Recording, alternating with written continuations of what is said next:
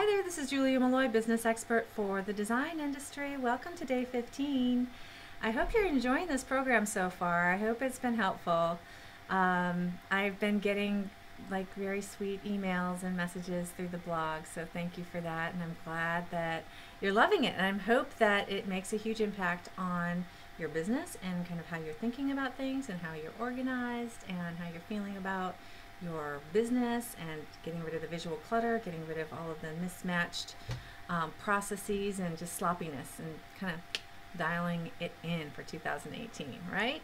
So our goal is to be completely done with this revamp by the end of Q1.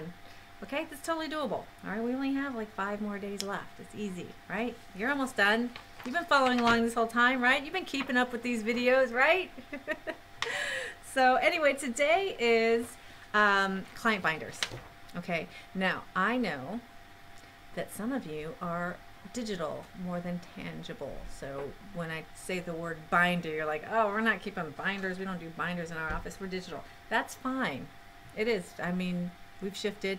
Back in the old days, 15 years ago when I started doing this, there wasn't a digital version of this. You had your computer directory, but we didn't have like Dropboxes and, Google Docs and things like that. So it was always a binder, but you make the choices about what is most appropriate for your own business and your working style. My opinion is, in design, as much as we want to be digital, there is an element of tangible stuff.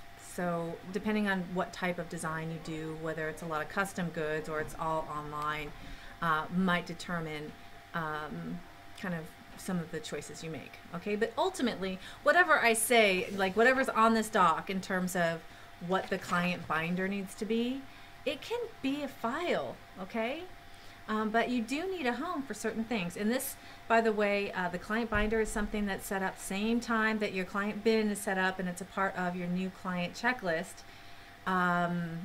That's just kind of like how you set up a project within the first 5 days of landing a new project. These are just the things that get done. I go into detail on that in the business blueprint, but for the purposes of this getting organized program, I'm giving you pieces of this. And an important one on that checklist is kind of setting everything up in terms of all your hard systems. Okay, all the tangible stuff that you need to just have a home for all the stuff that's going to be coming out of your office or through your office over the course of the project. And so the binders, obviously need to be labeled appropriately. It is per project, and its purpose is to be a place for design ideation. It's for the design team. This binder particularly is for the design team, mostly your juniors or the project managers. As they're working on a room or a space, they have a home for the things that they are speccing. It's a list of everything that they need to, the whole scope of work for that particular, for every room, every space, and things that you're considering, things that have already been approved. You need a place for it where you can, that's why I like a binder, because you can actually like search and look through and touch the fabric and just kind of see everything in front of you versus flipping through images that you can't like compare, and just makes it a little bit harder to do that tangible design development work. Okay, so it needs to have a few tabs in there. General tab. Well, first of all, I'd like to have the project documentation tab first, and then the general tab, which includes like the floor plan and kind of overall overarching spaces. You put your project worksheets in there, and then you need a tab for every room or every space as you think of it. So you can have one for every room. Okay, I'm thinking more, this is sounding more like residential versus commercial or multi-residential spaces, but in whatever case, however you're dividing up that space, you need a tab for each. Okay, so it's simply like the residential, you'd have like, kitchen, dining room, master suite, whatever. Have a tab for each one of those. So specific things that you're sourcing and putting together for that room has a home. You put it in there. All right. It's the design team's responsibility, specifically the junior, to keep that binder up to date. So things that you ex-nade and you source something else and you got approved something else, those old tear sheets are irrelevant now. They get pulled out. and tossed or recycled.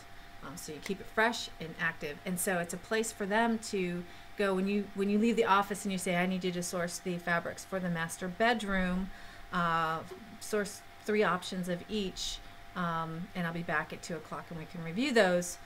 They've got something to look at, and they can see the fabric that was, you know, in the adjacent room, or some of the other things that you've already selected in terms of upholstery, whatever. It's right there in front of them. And I also encourage clear sheet covers.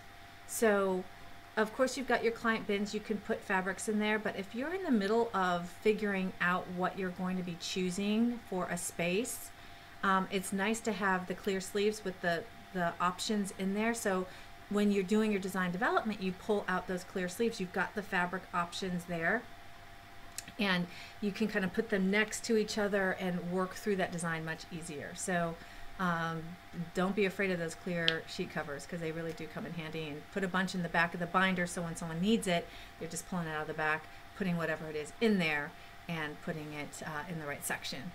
Okay, I mean, it's pretty straightforward. I think most of you guys already do some version of this. And I also recommend at the very end having a tab for kind of notes. And this is a general area. It can be at the beginning or it can be at the end, but you do need, sometimes you have notes and things that you just don't really have a home for otherwise. So this binder is kind of design development, home for everything that you are going to be kind of going through, reviewing, and finalizing for the project. It's nice to have one place and not have random files and piles. We're avoiding files and piles with this binder, okay? And again, it's your junior designer's responsibility to put this together at the beginning of the project. I give them no more than 5 days to finish everything on the kind of new project setup checklist, and this is again a big part of that. So it needs to be set up right away, so you guys can go ahead and get busy with your project. So anyway, that's what I have to say on client design binders / files / digital files.